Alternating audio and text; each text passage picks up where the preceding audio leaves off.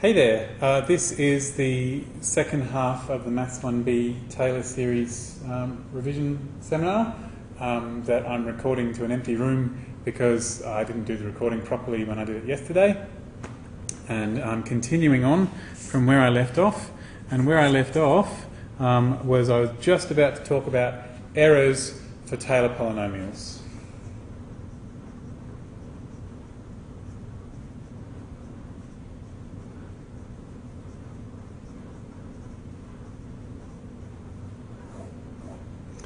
Okay, so here's the philosophy of this. You've got a function and it's not a polynomial. Maybe it's something like that. And you have a particular point, your centre of your Taylor series, which is A. And then you also have a Taylor polynomial. Okay, so your first Taylor polynomial will be a straight line, which will be the tangent to this at point A. The second one will be a parabola. The third one will be a cubic, and there will be, various polynomials. And the idea is that the polynomial will match your function when it's very close to A. It will definitely be exactly equal to your function at A. And it will be very close to your function when it's close to A. And the further away from A it is, the less accurate the approximation will be. And so we're going to have something like, it'll be really close, closer than the naked eye can see. It'll never be exactly on the line. It might cross the line sometimes. And then it'll start to sort of get worse the further away it goes. Okay? This one's an odd Taylor polynomial because it's going up at one end and down at the other. And somewhere in the middle, it's quite close. That's the idea behind it. So this will be Pnx, and this one is fx. But if we could zoom right in on this bit here, we'd find out that actually when we were really close to that point, the Taylor polynomial was actually not only crossing it at exactly the point A.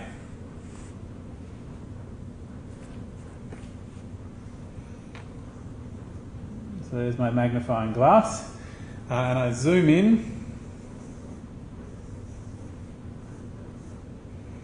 and here's my curve doing what it does, and my Taylor polynomial is sort of like that.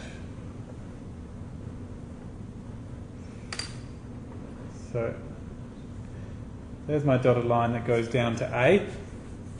And if I'm very close to A, but not quite at A, maybe I'm at the point X here. And here's the line that comes up from X. I'll find that there's actually a small difference between the Taylor polynomial and the function itself. Here's the Taylor polynomial's value, and here is the function value. And there's a little distance between them. And that little distance between them is the error. So this is, just putting y's on there. So this value here is Pn of the particular x that I'm interested in. This value here is f of the particular x that I'm interested in. And the distance between them, that's Rnx. Now, Rnx will be positive or negative depending on whether it's whether your Taylor polynomial is above or below the function, but it might be the other way around, below or above, depending on how you calculate that. So at the moment it looks like it's fx minus pnx, which will give me a positive number, but some people calculate it as pnx minus f of x, in which case that would be negative. And in order to just account for all of that, we just say that the distance is the absolute value of that. And mostly we're not interested in actually whether it's above or below, but we're interested in what the size of that is, so we do the absolute value. Okay.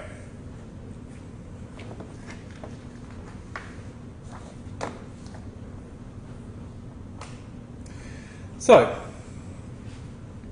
I'm going to exaggerate the distance between the Taylor polynomial and the function, just so that we can draw this graph more easily. Here's my A. Here's my function. Here's my Taylor polynomial.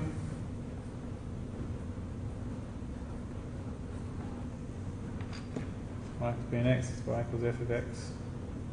Here's my point x.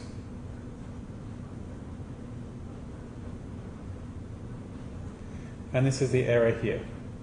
Just to draw that same picture again. Right. Now here's the thing. We would very much like to know how far our Taylor polynomial is from our y at any given point. You'll see at different points x, it's a different distance away, which is why this is Rnx. It's a function of x. Every x has its own different distance. As you get closer to A, the distance between fx and Pnx gets closer and closer and closer. As the n increases, the distance gets smaller as well.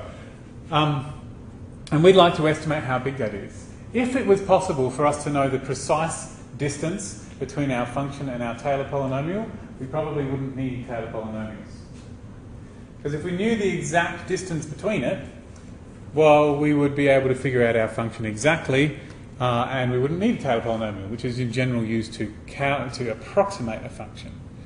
Or if we had a good formula for it, it's possible that that formula for that would need a Taylor polynomial of its own.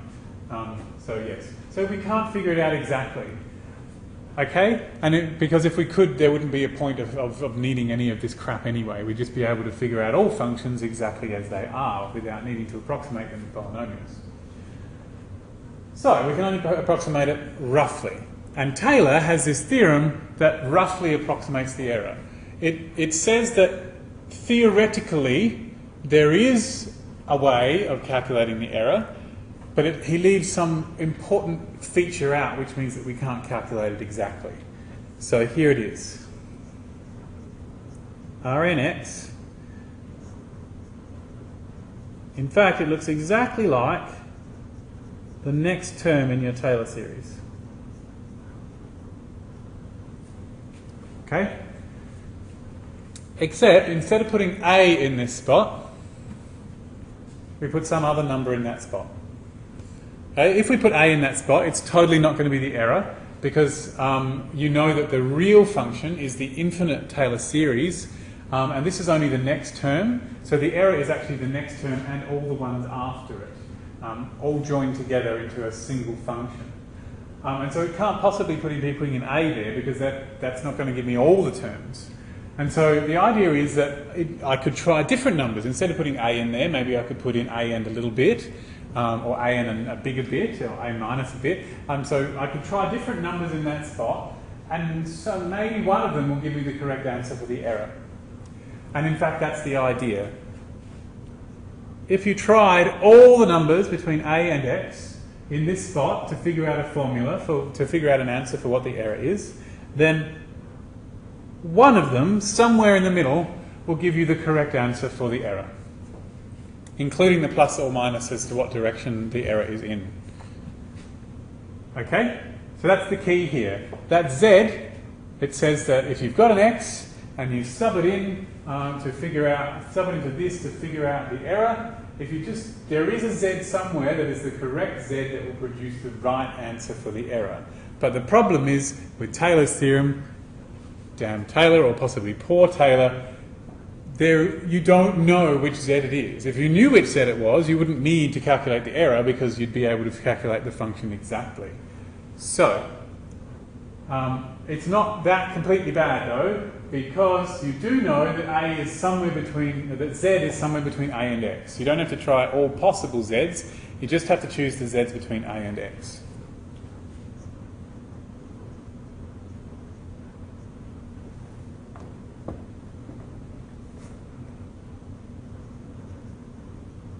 For some Z between A and X. Okay. Here's the thing though.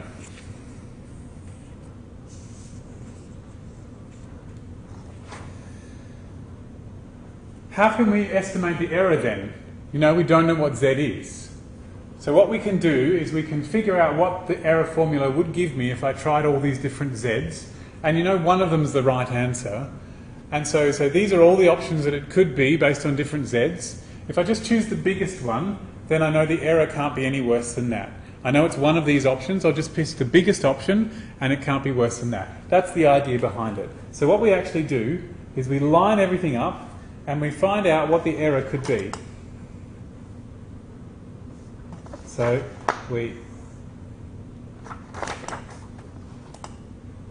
here's A, here's X, and these is no longer an X-axis, it's the options for Z. Okay, and it may be that when I draw the height that represents the error,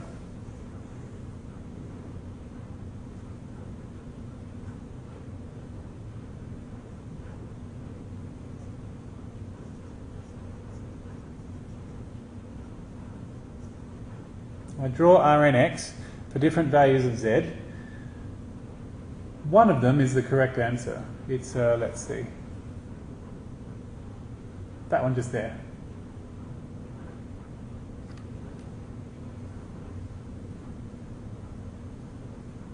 That's the correct Rn. Okay, that's the correct Z that produces Rnx up there. But I don't know which one it is. I don't know which Z that is. And so what I do is I go, well, that's okay, because this one over here is the worst case scenario.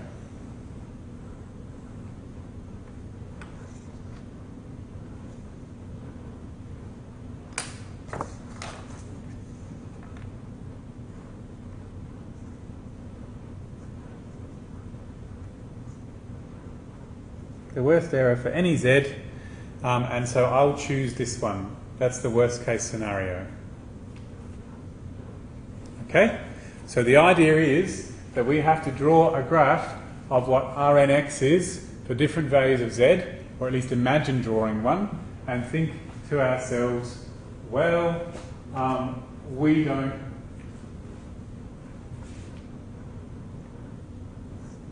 know where the correct one is.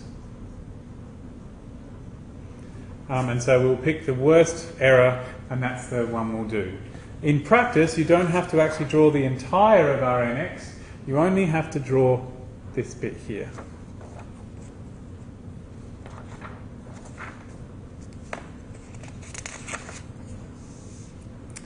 Okay. So let me do an example.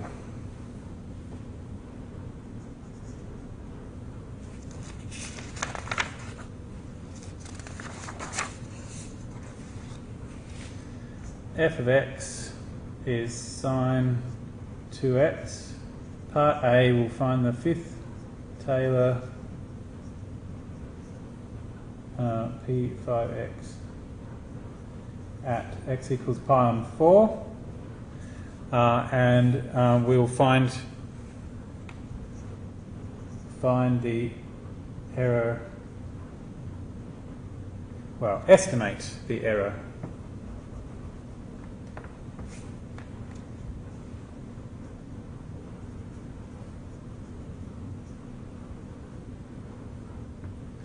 Estimate the error for when x equals 0.8. Okay? Which is quite close to pi on 4. Pi on 4 is about 0.7. Alright, so here's how we're going to do it. And part B will be, what does n have to be to guarantee that Pn 0.8 is within 10 to the minus 20 of f of 0.8. I've chosen a really, really big number because of what's going to happen when I do this first part of the problem. Okay, so let's do part A. Well, I'm going to need to figure out the Taylor series. Now, I could conceivably figure out the Taylor series by you getting the Taylor series for sine x and subbing in 2x into it, and that would give you the Taylor series. But the problem with that is that you cannot estimate the error from the terms in the Taylor series.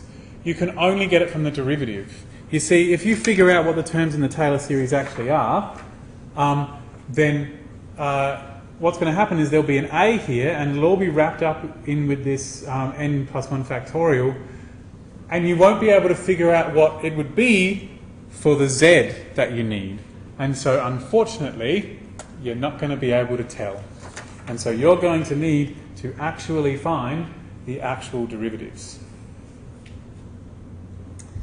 So this is sine 2x.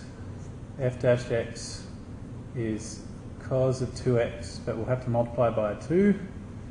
F double dash x would be minus, there'd still be a 2.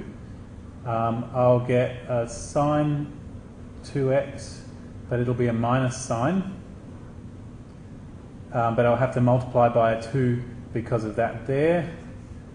F triple dash x will be 2 times minus 2. Now the sign will differentiate to be a cos 2x, and then I will get a plus 2 coming out. F 4x will be 2 times minus 2 times 2 times. Now the cos will become a minus sign, and another 2 will come out, and F5x will be 2 times minus 2 times 2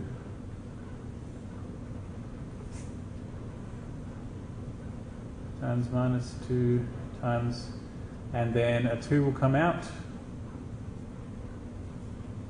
Oh, and it will become a cos, of course, by then.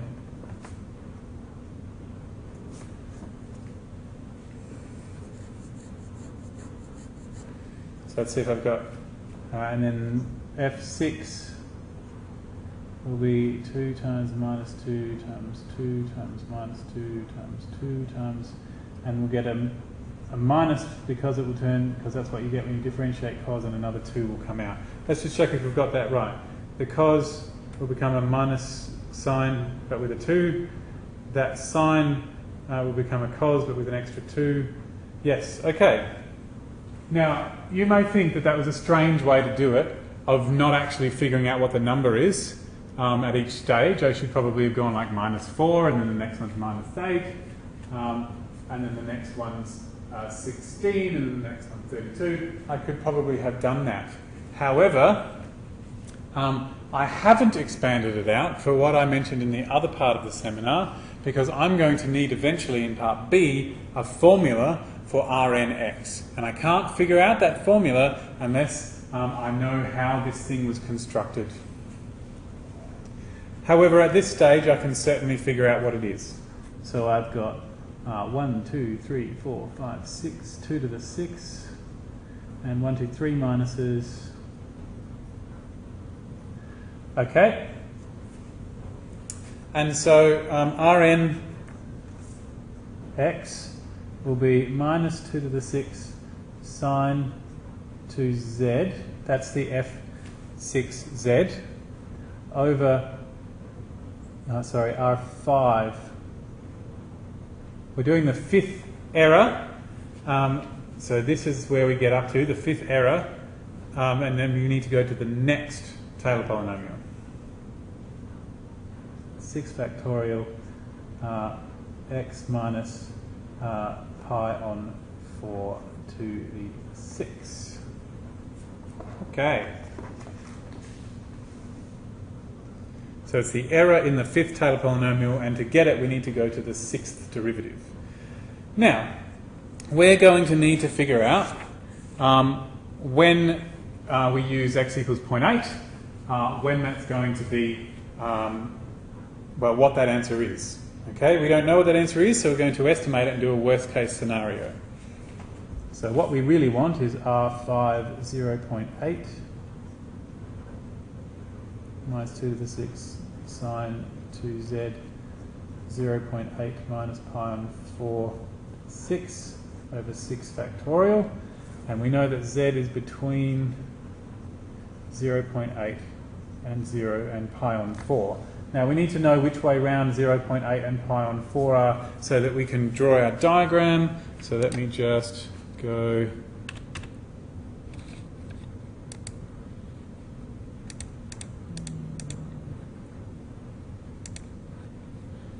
try that again. Okay, so this is approximately equal to 0.78. And so I'm going to do this. Here is 0 pi on 4. And here is 0.8.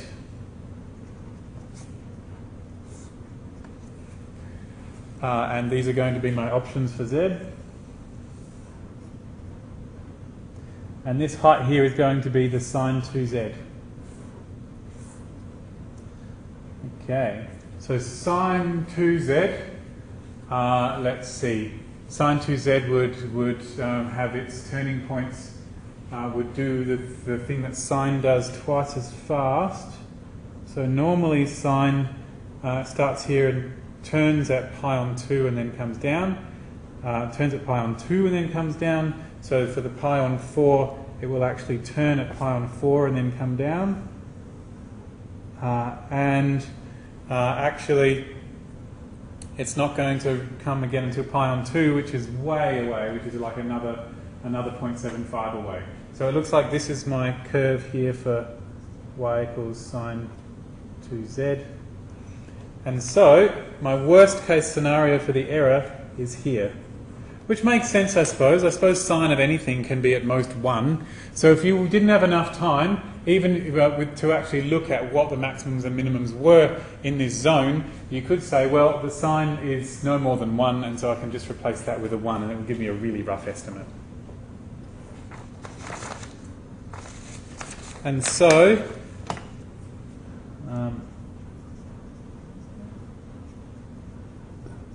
largest outcome for sine 2z occurs at x equals pi on 4 when sine 2z is 1.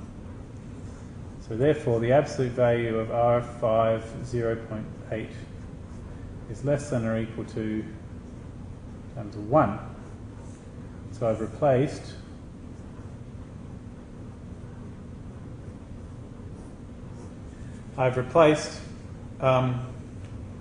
the sine 2z with a 1 because that's the maximum possible value, and this will be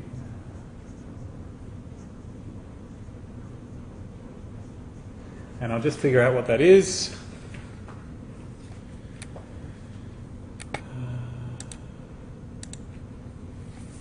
So 2 to the power of 6 power of 6, and then I'll divide that by 6 factor. Sorry about that. Let me just try that again. I'm using a calculator on the computer rather than a proper calculator, I'm sorry. 2 to the power of 6. And then we'll divide that by 6 factorial.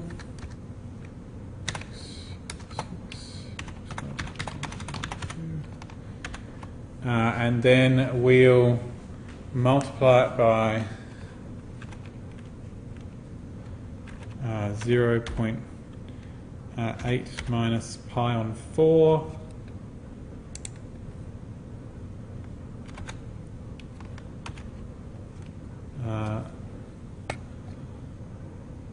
Oh crap. Just give me a second. Right. And that is 8.6 times 10 to the minus 13. Okay, so that's my error. Got it to about 12 decimal places. Because 5 times 10 to the minus 13 would be 12 decimal places, so that's about right. Okay, so that's part A. Part B was, let's just go back and check that. What does n have to be to guarantee that Pn 0.8 is within 10 to the minus 20 of f of 0.8. Okay, so now we want to know, find n so that Rn 0.8 is less than 10 to the minus 20. All right.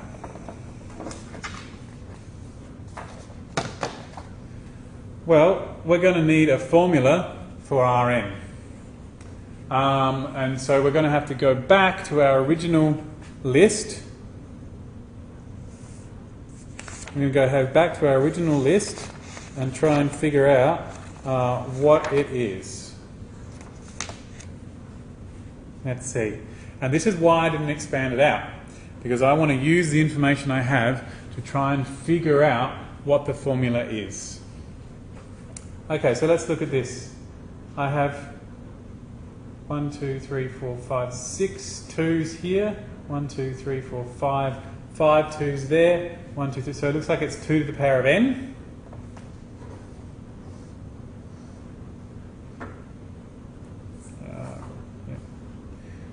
Rnx is 2 to the power of n. And we have 1, 2, 3 in this one, 2 in this one, 2 in this one. Oh, okay, so every second one of them is different.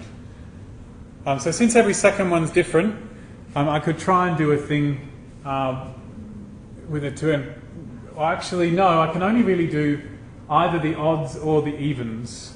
Okay, so because the yes, I don't really, just like with the Taylor series is, so they're all like 2n plus 1s or 2n's. We don't have any at the moment that have two different formulas, but that may come to you in the future in a future maths course. So maybe I'll just do the even ones. And actually, just a second, the odd ones, if I sub in pi on 2, I'm going to get 0 there anyway, so that's not particularly helpful. Yeah, let me just do the even ones. So if n is even, I've got 2 to the n. So the even ones, when it's 6, there's 1, 2, 3. When it's 4, there's 1, 2. When it's 2, there's 1. Okay, so that's n on 2.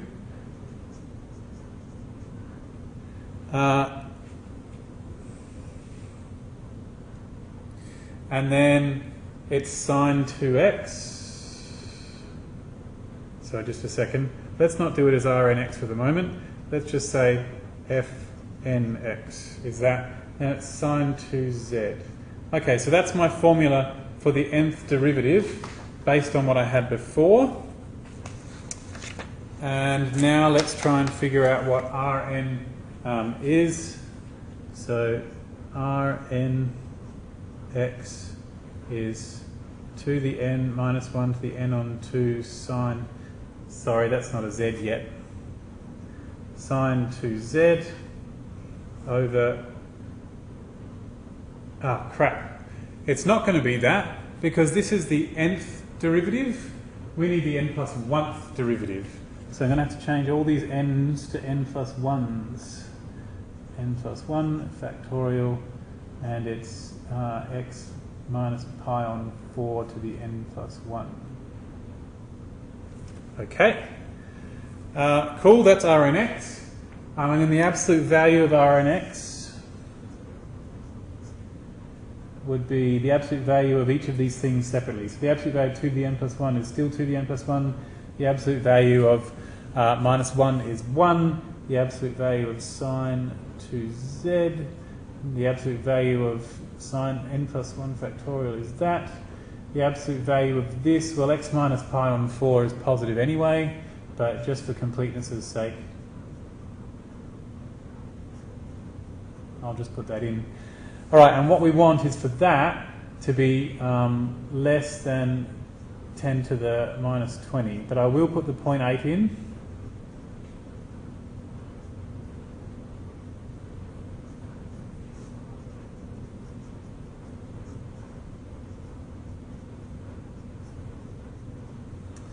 Okay, and then, sweet, we can trial and error, really. We'd like that to be less than 10 to the minus 20. So really, trial and error is the best plan. Oh, just a second. There's still a z in this formula. we can use the same reasoning as before to say that sine z, maximum value of sine z is 1 in that zone. So for z between pi on 4 and 0.8, the maximum value of sine 2z, is 1. So Rn 0.8 is less than or equal to 2 to the n plus 1 times 1 over n plus 1 factorial 0.8 minus pi on 4 to the n plus 1, which we want to be less than 10 to the minus 20. And this is the point at which trial and error is probably the best plan. We've already done 5, and we know that that one was 10 to the minus 13, so it's not far enough. So let me go to my calculator and try it with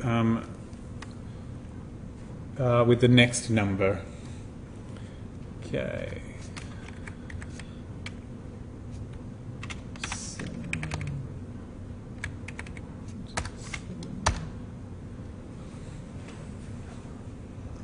So R5 0.8 is less than, it's approximately,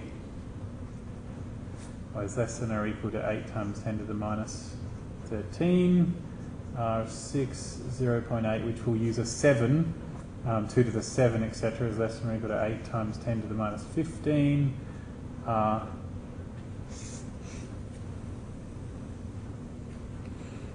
Okay.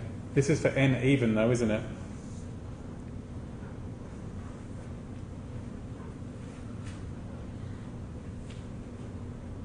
Oh, crap.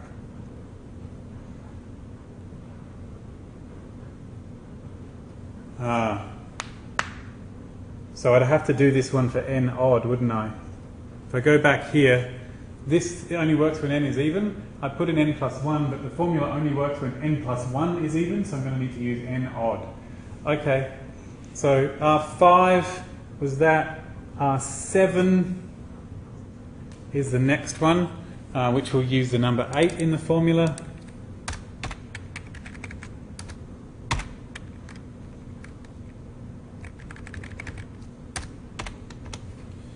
Which is 9 times 10 to the minus 17.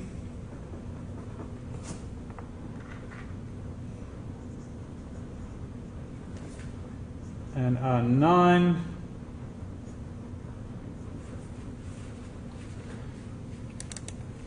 we'll use 10 in the formula.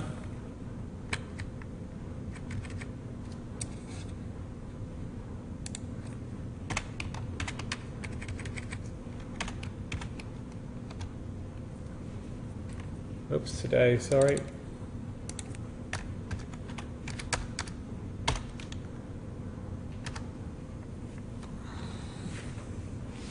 Which is 1 times 10 to the minus 21. So there we are, we're far enough. Actually, I think I did something wrong back there.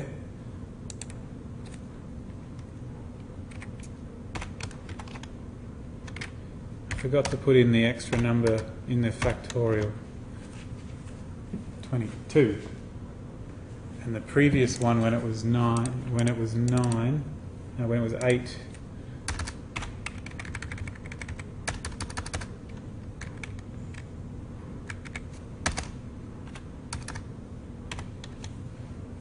is 1 times 10 to the minus 17. Okay, so now it's far enough. So I need n to be greater than or equal to 9. Right. And that will do the trick. I'm sorry that was a bit of a confusing example because of the odd and even thing. So maybe I'll just do one more when it doesn't work out that way. And so let's do like n have to be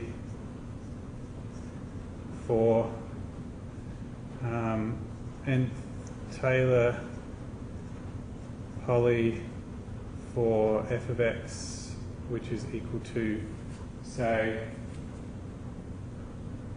ln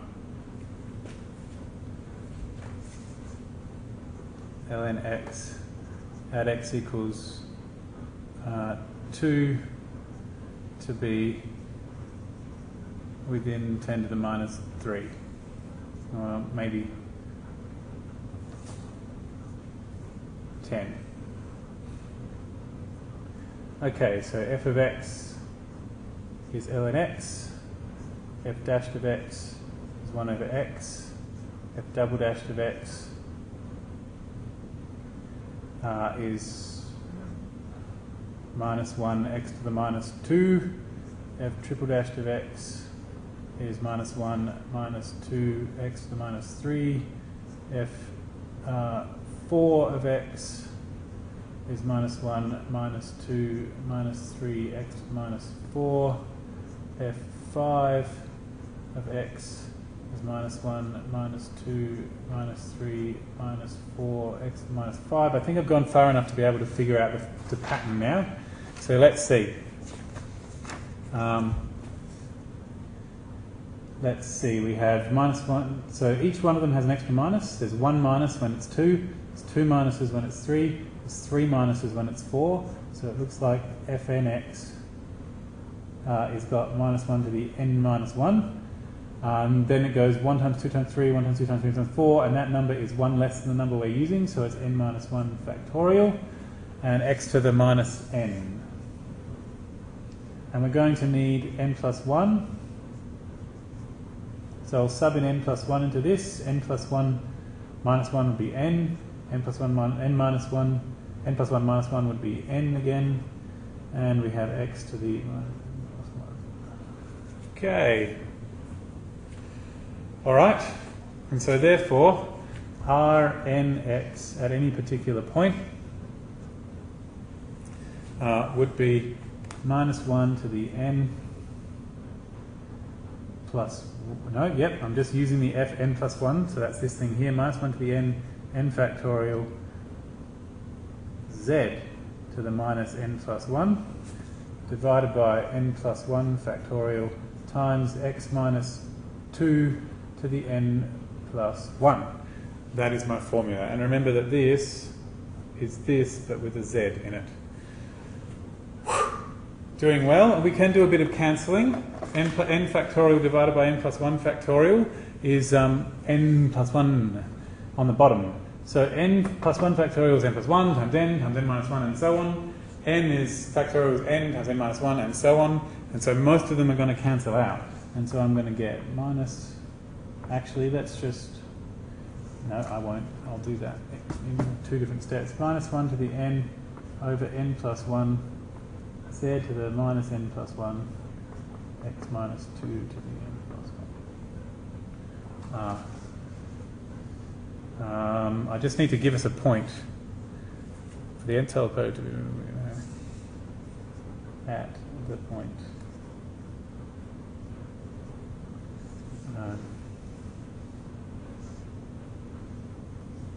point x equals, say, 2.1. Okay. Okay. All right, doing well. So Rn, the absolute value of Rnx, the minus 1 will go away. X minus 2 to the n plus 1, absolute value there. And so the absolute value of 2.1, z to the minus n plus 1 over n plus 1, absolute value of 2.1 minus 2 to the n plus 1, which is 1 over n plus 1 z to the n plus 1 times 0.1 to the n plus 1. That's great, we're doing well. So now we just need to do this thing. So when is this function the smallest? So here we have 2 and 2.1. We know the z is somewhere in between. And we need to draw this function. So 1 over z to the n plus 1 is decreasing on this zone. So the maximum value is here at 2. So max value of 1 over z to the n plus 1 is at z equals 2. And so we get that the Rn of 2.1 is less than or equal to 1 over n plus 1, 2 to the n plus 1, 0.1 to the n plus 1. Okay, doing well. And so this would be equal to, I might bring those two things in to the same power. We have 1 over n plus 1 times 0.1 over 2 n plus 1, which is 1 over n plus 1 times 0.05 to the n plus 1. Right, and we want that to be less than 10 to the minus 10. Okay, 10 to the minus 10. So this is where I'd start to do some trial and error. I'm guessing though that 0.05 is already sort of less than 10 to the minus 1, and so I'm thinking that my n plus 1 is going to have to be close to, it's going to have to be maybe 9-ish. I'll try 9 and see what we get.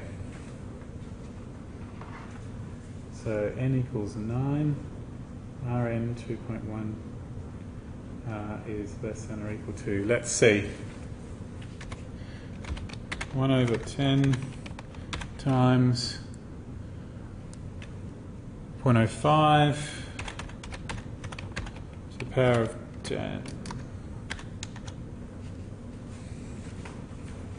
So that's 9.7 times 10 to the minus 15. So that's too small.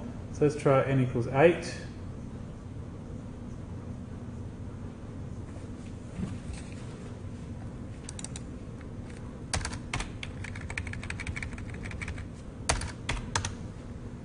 That's 13.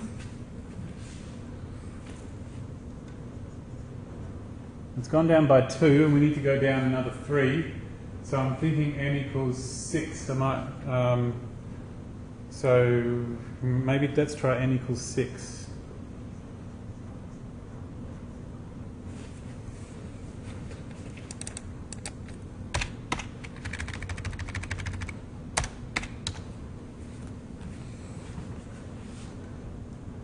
.1 times 10 to the minus 10. Okay, so that's not quite small enough yet. It's a little bit more than 10 to the minus 10. So it looks like with the 7 in between we'll get a bit lower, because you know that the error always gets smaller for bigger n, and so it looks like we need n is greater than or equal to 7.